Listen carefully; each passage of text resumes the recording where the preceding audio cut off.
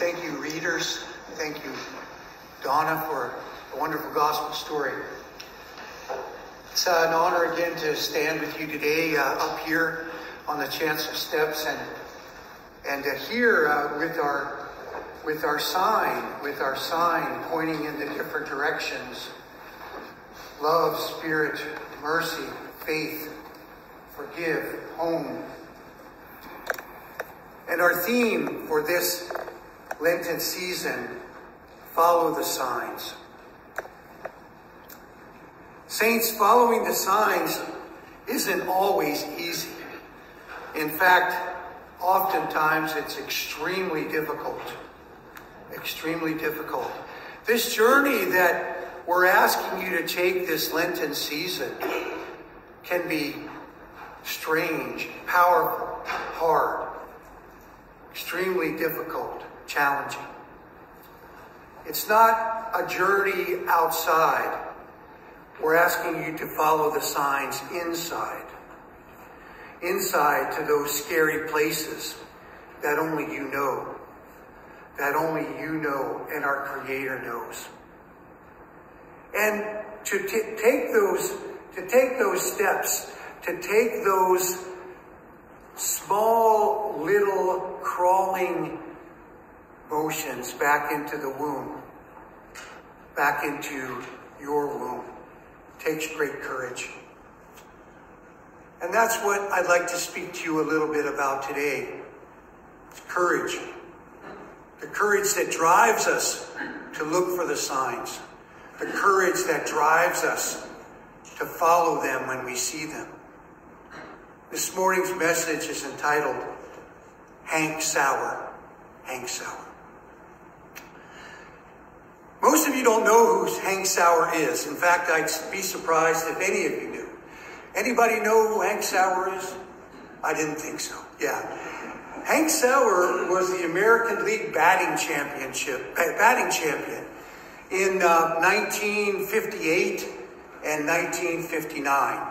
Back when most of you were still perhaps a single-celled organism waiting to be born. But Hank Sauer was an amazing hitter,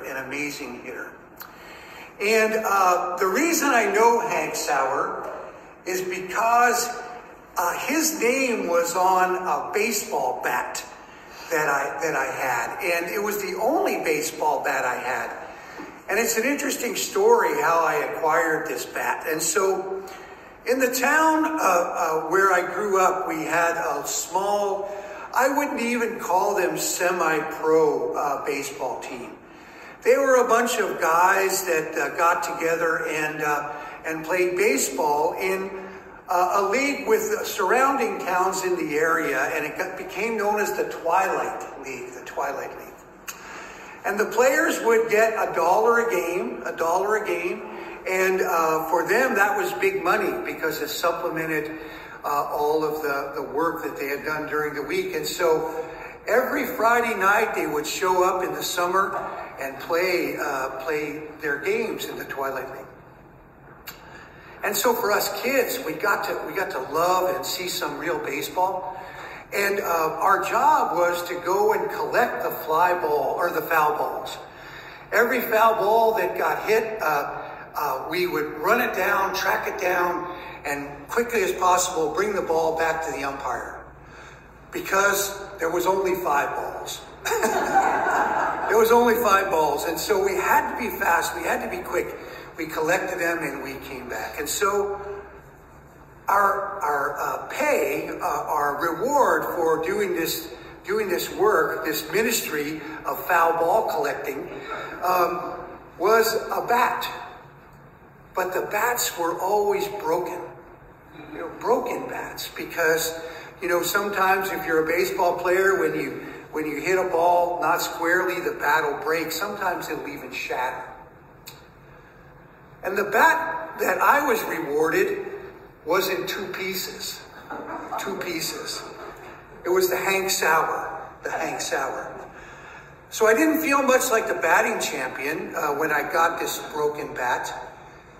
But I took it home, and my father looked at it with great pride, and he said, This will be okay. So he put the two pieces of the bat together, and he put a screw in the bat that kind of hung up a little bit. So if you swung wrong, you hurt your hand. And then he took electric tape and he wrapped it and he wrapped it and he wrapped it and he wrapped it. And pretty soon that bat felt pretty good. It felt like it would work again. It felt like it would work again. Later, I had an opportunity to put that bat into service, but not in the usual way that one would think. Many of us have encountered trials and tribulations, in our growing up. Many of us have encountered bullies or those who would want to impart their way on you, even though you knew that you should be doing something different. And I was no different. In my growing up, I encountered a group of bullies in my school that traveled in packs. There was one a young man whose name was Lauren. Lauren, you know who you are, and I hope you're feeling better this morning. But there was Lauren, but Lauren always had his three associates. And so whenever you encountered Lauren, you encountered the other three musketeers. And so on this particular day, it seemed like Lauren was intent on making my life difficult. And I kind of pushed through, and Lauren really didn't like that. He didn't like being challenged. He didn't like being said no to. And so he said, I'm going to meet you up at the baseball field after school, and you better be there. Well, I was terrified. I mean, not only was I terrified of Lauren, but I was terrified of his three associates as well. So I thought, what am I going to do? And I came home, and my father said, son, what's wrong? I can see you're really upset. I said, Pops, I'm in trouble. I said, Lauren the bully. He said, yes, I know Lauren the bully. He said, he wants to meet me at the baseball field after school. And my father said, well, what are you going to do? I said, well, I'm going to stay here, of course. Smart boy. But then he said, no, son, he said, I want you to think this over just a little bit more. I think it's important that perhaps when things stand in your way, like Lauren, yes, you can stay here, you can be safe, or you can do something different. You can go and face Lauren head on and see what happens. He said, I'm really not too excited about that, but Pops, I understand. And as I was leaving the door, he said, here, son, take this with you. And he handed me Hank Sauer. Hank Sauer. Hank Sauer with the screw that held it together. Hank Sauer with the electrical tape. Hank Sauer, my courage, bruised and broken in pieces, repaired lovingly by a father who knew that someday I would need it. I would need it. And so I'm happy to say that I went forward and we had a happy ending. Lauren and I and his three associates engaged each other. We stared each other down like gunfighters on Tombstone, and I with my Hank Sauer and he with his associates, we gazed at each other, and I'm happy to report absolutely nothing happened. Absolutely nothing happened. Lauren retired to his lair, and I retired to my home, and life was good, and a message was learned. And the message, saints, is that message of courage. That message of courage is the fuel that propels us down the road.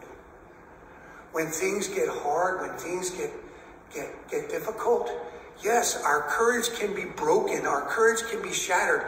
Our courage can be in pieces and need to be screwed and taped together. But our Father is always there to do it. To make sure we have the tools that we need so that the journey of peace and faith and life, the journey to love and spirit and mercy and faith and the journey home can continue in a good way. And we see that courage both in our Old Testament reading today and in our New Testament reading today. In the New Testament, we have Jesus preaching in the temple, and the people come to him and say, hey, you all better look out, because Herod is breathing down your neck. Herod is coming after you, bud, and you better be ready. And what does Jesus say? I'm here. Let that fox know where I am. I'm going to continue to cast out demons and to heal and to pray and to do my thing. And if he wants to come with Lauren and his associates, by all means, let's bring him forward. But nothing happened. Who gave Jesus the power to do that? Who gave Jesus the power to grab his Hank Sauer and say to all the powers of Rome and Jerusalem, hey, I'm here. What's going to happen? I believe God did that. God taped up Jesus' back. God put the screw in it and put it in his hands. So when there was time he needed the courage. And you know, goodness, he certainly needed the courage, because we know what was going to happen next. I believe Jesus held tightly to Hank Sauer throughout his entire career, and it was the fuel that drove him in his ministry, his vision quest, his ministry to excellence and the creation of the Jesus way. Courage. Courage is all about faith. And I had a wonderful friend, a good friend, a close friend of mine this week tell me, and we were talking a little bit about this and the story, and they always say, well, what are you going to talk about this week? And I share that with them, and they always have interesting comments and wonderful additions. And this is one. They said to me, you know, Father Joe, this courage is about never even having the possibility of giving up. Never even giving up in our lectionary. Never even conceiving of the fact whereby there is a situation where we can lose our grip on the bat. We can drop the bat into the dirt. And what gives us that courage and strength to hold on? It's our faith and our hope that somebody's got us. Right? Somebody's got us on this journey. Who's got us? I believe our Creator has us. And Jesus making this beautiful safety net so that we can walk this journey with courage and dignity and honor. They've got us. They've got us. We don't have a choice but to hold on. And as we take this journey inward into the womb, where we find scary things, where we find Lauren and his associates, and even worse, even more, hard things that we don't want to face, hard things that are sometimes seem too strong. It's there that we have that beautiful net, that beautiful wrapping of our God and our Jesus, giving us the courage, the will to hold on to Hank Sauer, hold on to the bat, hold on, swing mightily for the fences. So saints, as we walk this journey today on the second Sunday of Lent, as you take those steps into your womb, do not be afraid. Right? Do not be afraid.